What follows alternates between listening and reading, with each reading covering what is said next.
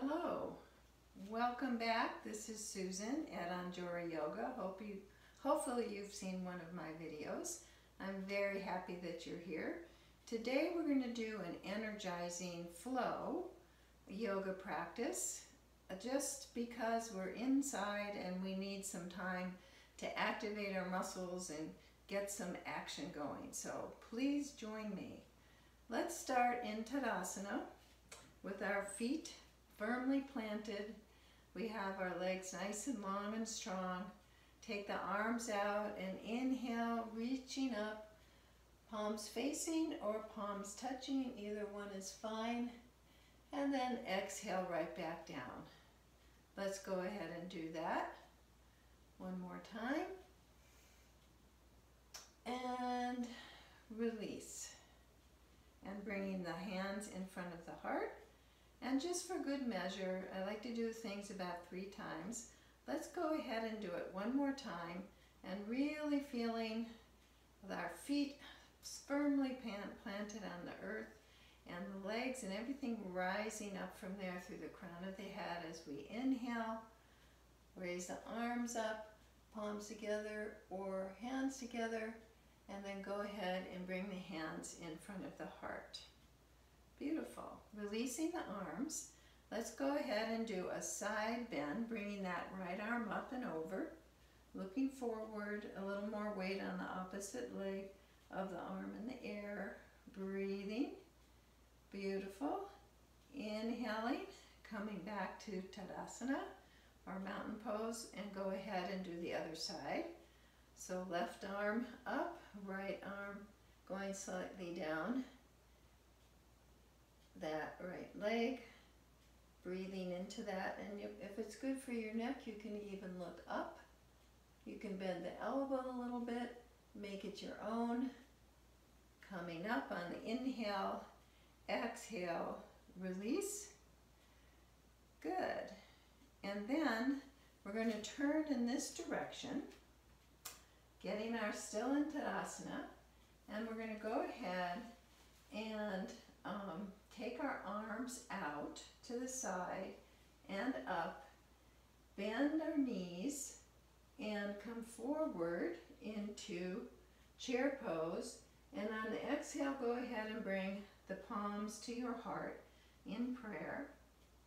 And so when we come out, we can go up, do a little balance if you can go up on your toes, then release, coming down into chair.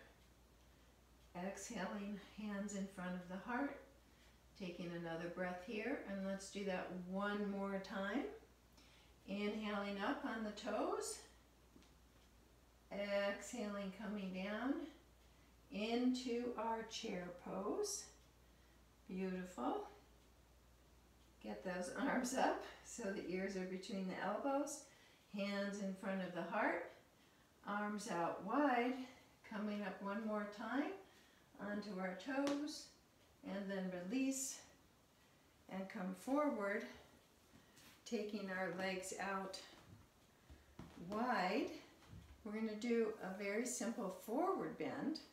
So let's go ahead, take the arms out, the feet are going out a little bit, and then we're going to bend the knees just a little bit as we come down into our forward bend. And release the neck and head, strengthen the legs, walk the hands back if possible, and just release shoulders and heads as much as possible. Good. And then we're going to walk over to the right and do a little knee bend here, looking back at that extended leg. Coming center, doing that same thing on the other side, coming center, and once again we're in our wide-legged forward bend, and let's just heel-toe our feet back together, and we're going to bend our knees, and we're going to come up. Facing this direction, let's go ahead and take our right leg back, and we're going to stand in Warrior One, we're going to start with the straight legs. So the torso is facing forward. Back leg, the knee can be bent a little bit if you have something going on with your knee. Otherwise, really engage and strengthen that leg. That's our anchor.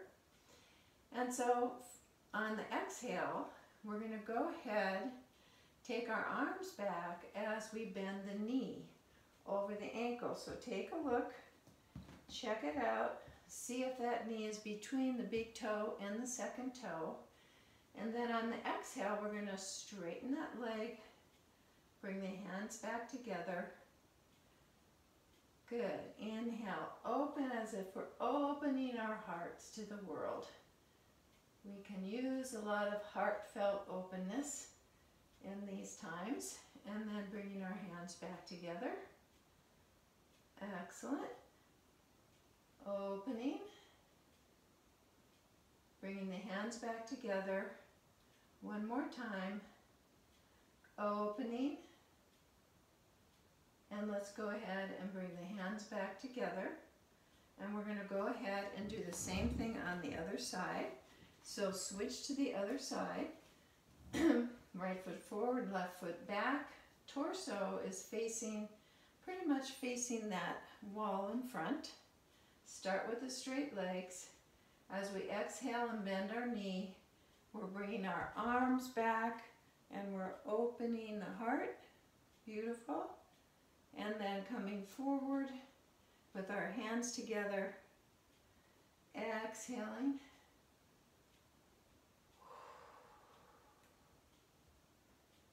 Following your breath, this is actually inhale, coming up on the exhale. One more, inhaling, coming up on the exhale. Come forward, and we're going to take our legs out a little bit wider. And we're going to start with the right leg out and the left leg back. And we're aiming toward like a Warrior Two position. So let's start with Warrior Two. Inhaling those arms up, exhaling that knee right over the ankle. Check that arm in the back. I could feel that this arm was kind of moving forward. Let's have that be even and the arms are even towards the floor. And also the knee, I can bend the knee a little bit more over my ankle. So Warrior Two. And then from here, on my next inhale and exhale, I'm going to bend this elbow going down onto this knee and bringing the opposite arm up and over the ear. And we are in side angle. Beautiful. Side angle right here. Coming up, straightening, bringing the legs together, doing our little switch the other direction. Getting our arms nice and straight. Same thing on this side. Exhale into Warrior Two. We have that knee right over the ankle. Beautiful. And then we're going to go ahead and raise this arm up. Exhale onto the thigh. Take the opposite arm up and over by the ear and opening those collarbones. I don't think I mentioned on the other side. But notice my palm is facing down, and if I look back, I'm really looking right at the armpit. Let's keep that back leg as our anchor, nice and strong. Beautiful. Excellent. So let's inhale up. And we're going to release the arms down, and we're going to go ahead and bend, have our feet out. They already sort of naturally pointing out. And we're going to go and take our hands onto our waist, and we're going to inhale forward 90 degrees, so we're looking at the floor. We're going into a wide angle forward bend. We're going to release the hands down, and this is where I didn't mention props, but this would be a good place for a block. So let me just give you an example of that. we can have our block right here, and when we come down, we can come down to 90 degrees, take that block right on the edge of the mat, and find the width that feels good for you, and have that tailbone go back, and the crown of my head you can see coming forward, and we have a nice long back.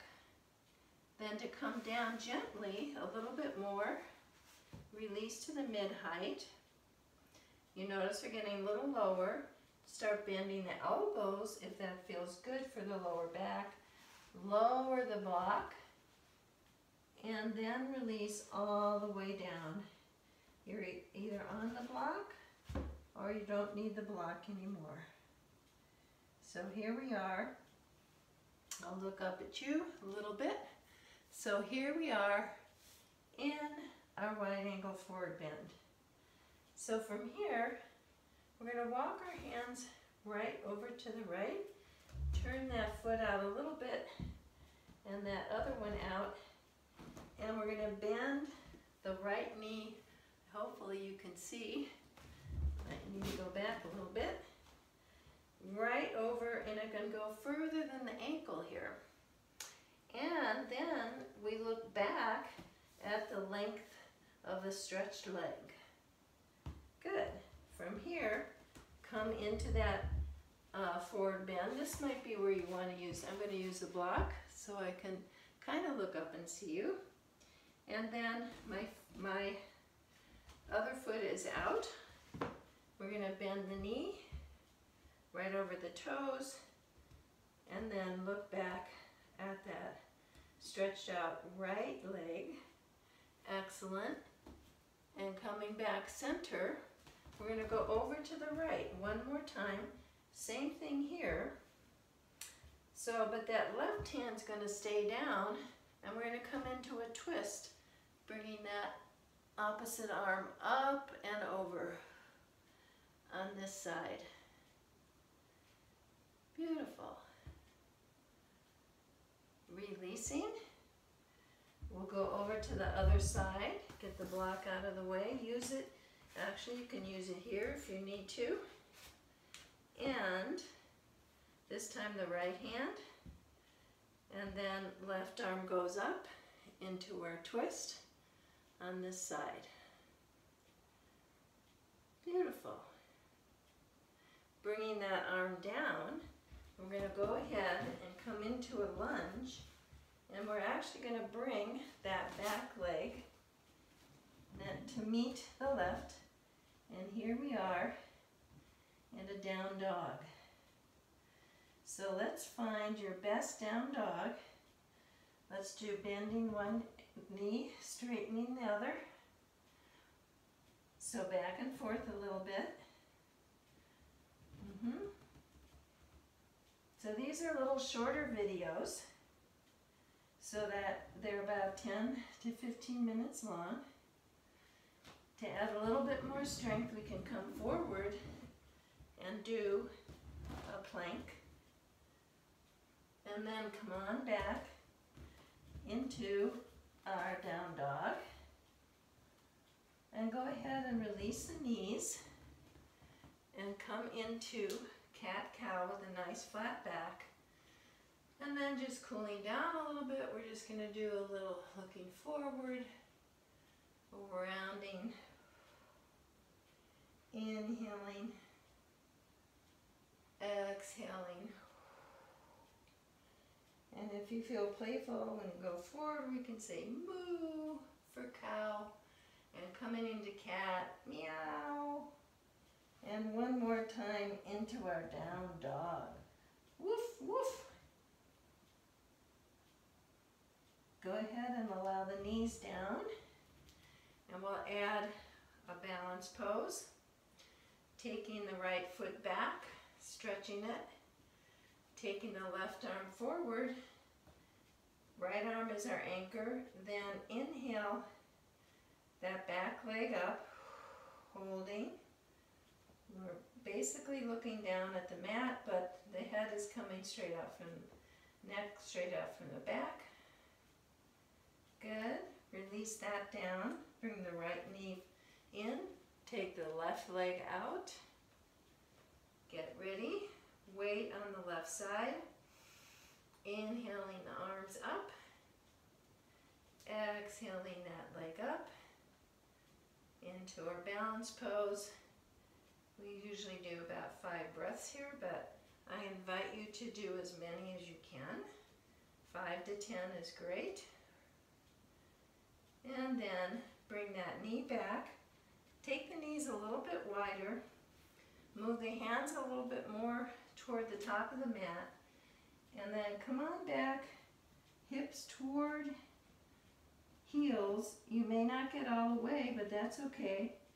And if you can touch your head with extended arms, go ahead and do that. And you can also use a block. Exactly. Like this. So, cool down, cooling down with our child's pose. Good. Then coming up, finding a nice cross-legged position.